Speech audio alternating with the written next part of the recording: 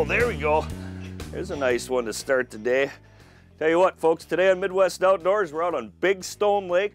We're just up the lake right now from Ortonville and Big Stone City. We're joined on the show by Artie Arndt today. Also joining us is Scott Meyer. Cold and nasty day outside there.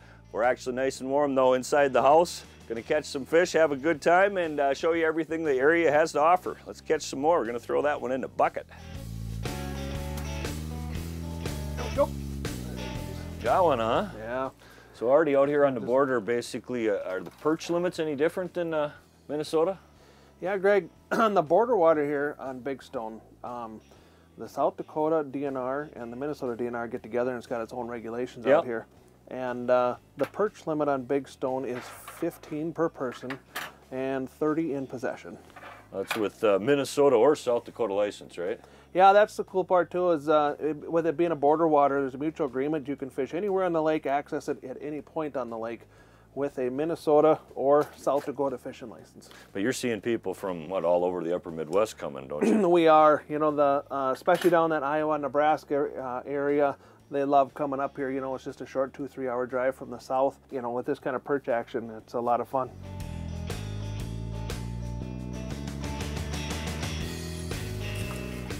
I really like the gold perch, Greg. Out in Big Stone, gold is a hot colored gold perch. Today I'm using a gold perch spoon. I like the treble hook on there as well. And staying small is part of the key out here to catching more fish with the perch. Especially if it's a little bit of a finicky bite, the smaller the bait, the better you're going to be. Do you think the Euro larvae or the spikes, they're actually a little better maybe than waxworms out here? I like the spikes a little bit better, Greg, because they're a little smaller and they seem to stay on the hook a little bit better. Oh, ooh, that one stretched it, huh? Maybe a little bit bigger fish here. It's coming. Oh, that's a big perch. Oh, there you go, Artie.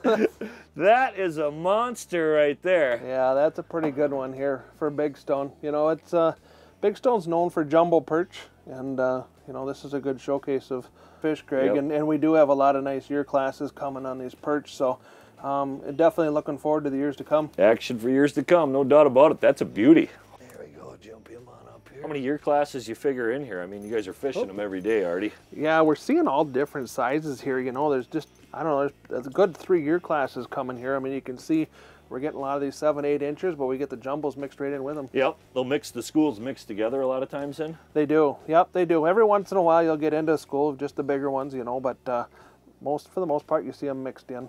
Big Stone being such a shallow lake, we sight fish them a lot. So you can actually look down the hole, and when you see the little one coming there, you pull it away and you try to catch the big one.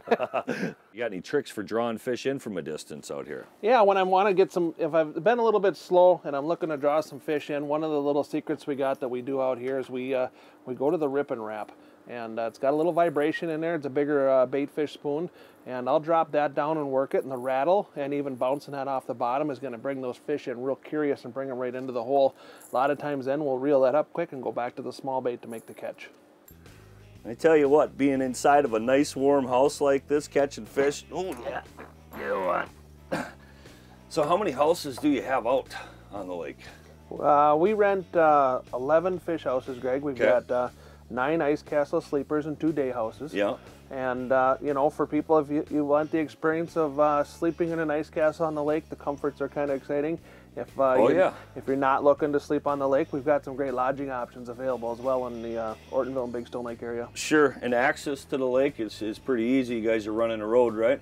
Yep, we've got plowed roads out here on the lake, several accesses on Big Stone Lake, so getting out and back isn't too bad at all out here. Oh yeah, it's fun chasing these fish down. If I can get them off the hook, I can get another one.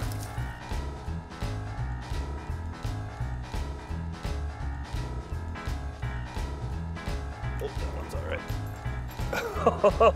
He's kicking it hard there, yep. Yeah. Let's get him He off. put up a good little battle, didn't he? Yeah. I thought I would have swore that was going to be a walleye. You made a little excitement out of it. Yeah.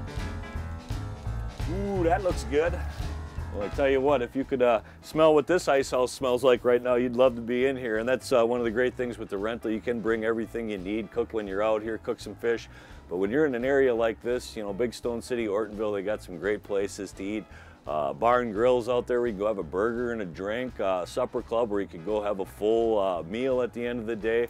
Plus there's some great home cooking for breakfast in the area. You know, anytime you're in a small community like this, you want to go out and enjoy the hospitality. The other thing is, you know, when you eat when you're fishing, that makes the fish bite. There he is. Got him. Feels like he's bending it a bit. That is a good feeling. There you go. Nice perch. I tell you what, folks, it is a good time coming out to catch these perch. A lot of action. Great for the family, great for friends. Artie, if people want to come on out, how do they get more information on it? To plan your next trip to Big Stone Lake, go to www.bigstonelake.com or look us up on Facebook.